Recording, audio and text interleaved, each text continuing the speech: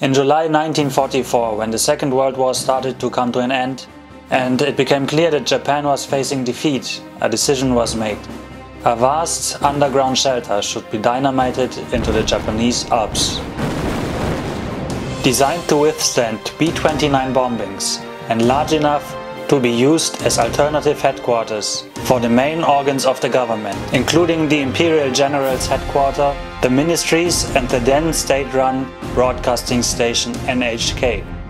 Later, in March 1945, it was decided that it should also include a subterranean palace, so that the Japanese emperor could be relocated into the area as well. On November 11, 1944, the construction began.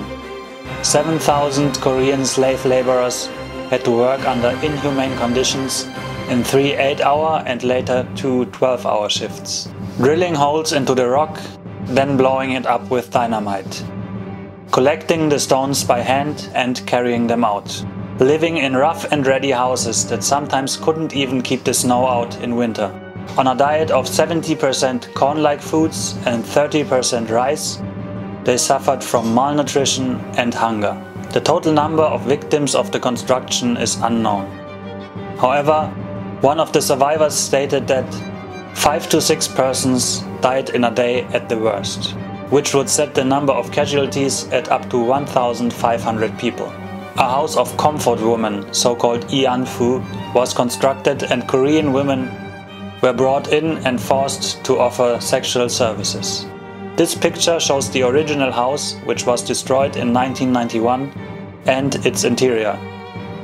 The Emperor Hirohito himself was not informed about the project until May 1945. When asked to relocate into the bunker, he refused twice. It has been suggested that he feared to lose control in case he relocated, which would have allowed the army to rule in his name, pursuing war at any cost and to even more suicidal extremes. When Japan surrendered in August 1945, about 75% of the shelter had been finished. More than 10 kilometers of tunnel had been dynamited into the mountains. The town that was selected for the construction was Matsushiro, which later became a part of Nagano city.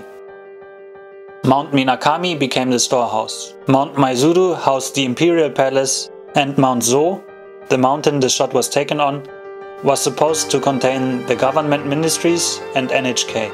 In 1985, an about 500-meter long part of the tunnels in Mount Zo was opened to the public. The entrance is about 10 kilometers from Nagano station and can best be reached by taking the bus to Matsushiro and then walking for about a kilometer. It can be entered free of charge, and that's exactly what I did.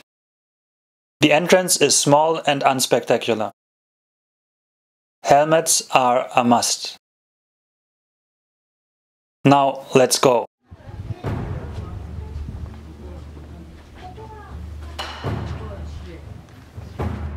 The tunnel is long and cold.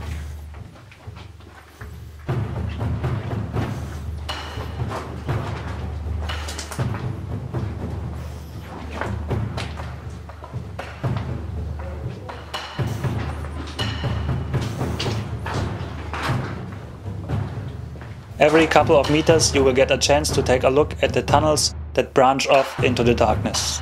Then you can get a bit of an idea what it must have felt like working here under the mountains with thousands of other people feeling hungry, cold and miserable. In case you are wondering why the helmets are necessary, some parts of the tunnel are not very high. When leaving the bunker and coming closer to the exit, it becomes warmer and one is reminded of the beauty of life. After bumping your head one last time, you are finished. Next to the entrance is a small museum that can give you more of an idea of the daily life during the construction. Unfortunately, it is not allowed to film inside. 3 iconic mountains had been damaged and hundreds of people lost their lives for this endeavor. Today the tunnels are a reminder of a dark part of Japanese history and of the value of peace. I'm sorry for this rather sad video. I hope you enjoyed it anyway. Thank you for watching and see you next time.